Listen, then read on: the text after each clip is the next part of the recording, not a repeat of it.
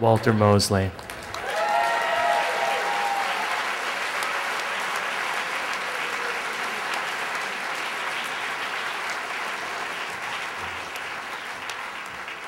I'm an only child, and well, thank you, thank you.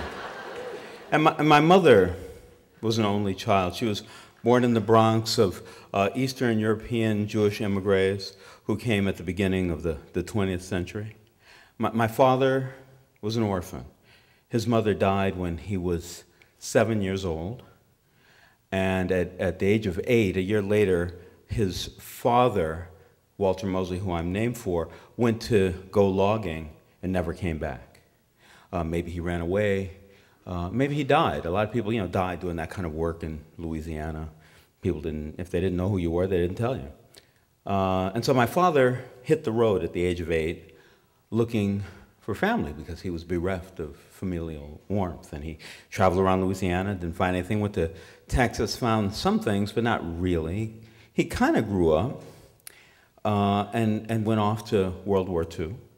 In World War II, with other young black men from the South, he was in the biggest war in the history of the world.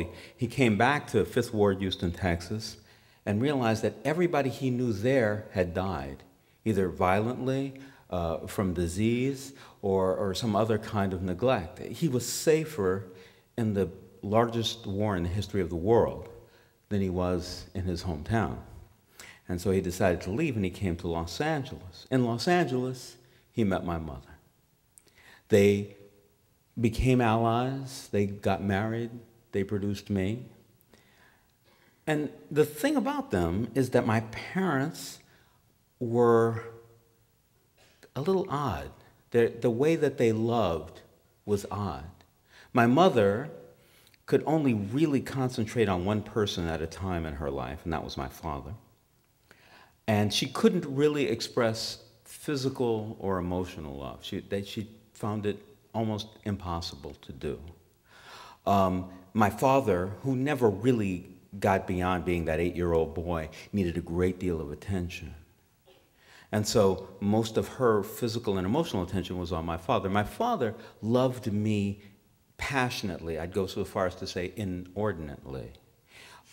He did the things my mother didn't do. He hugged me and kissed me, and he told me he loved me, and he would tickle me at night when I went to bed. But he also infantilized me through my whole adolescence, and he beat me. He really beat me.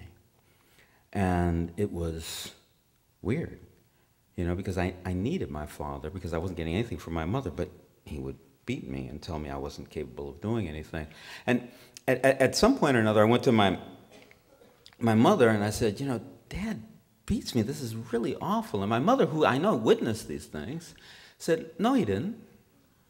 And I said, but Mom, he did. She said, no, you're exaggerating. He didn't do that.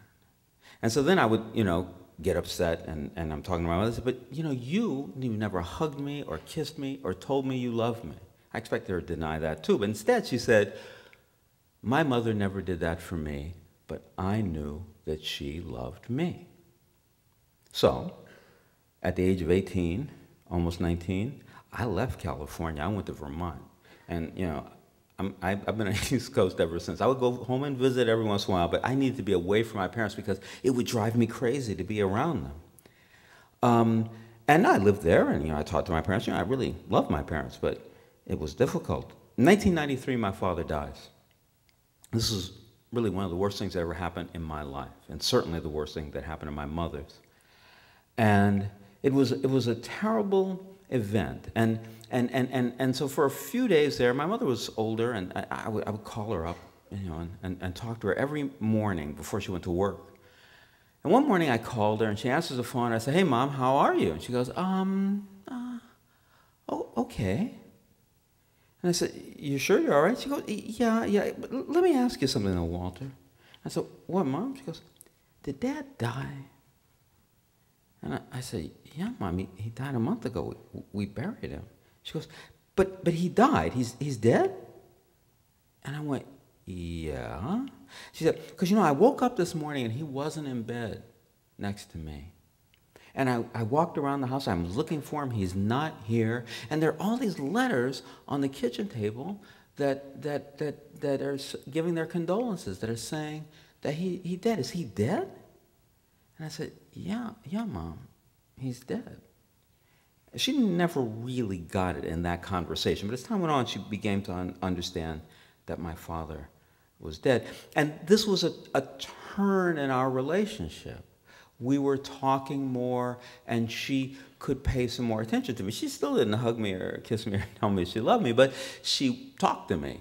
And, and I would, call her and do things. And for the next 12 years, that went along. I remember once my girlfriend and I went out and visited her, and my mother took my girlfriend out for lunch. And at lunch, she told her, she said, I've always loved Walter. He's so wonderful. I always thought he's so brilliant. I would, even when he was a little kid, I would just sit and listen to him, and I would be enthralled by how wonderful he was, how intelligent he was. She never said this to me.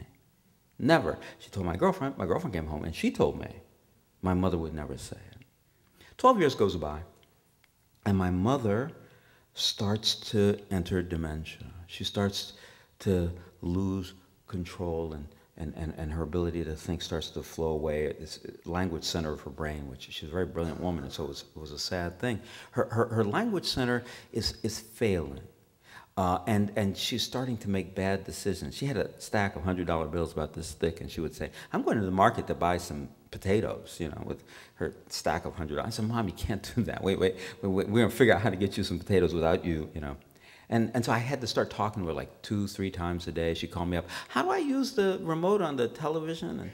And whatever it was, I would talk to her. We got along really well. And at the end of every conversation, I'd say, Mom, I love you. And she'd go, oh, yes, well, thank you. Or, oh, nice, well, goodbye.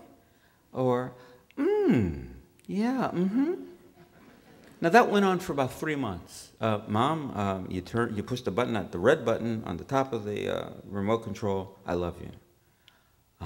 Thank you. Thank you. The television's on now. And we get off the phone.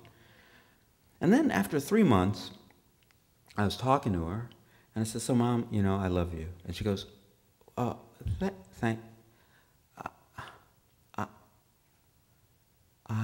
love you too. And this for me was the greatest triumph of love I have experienced in my life up until this day today.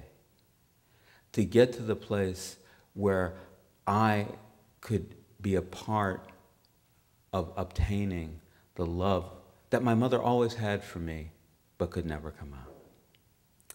And that's my shot to the heart. Thank you.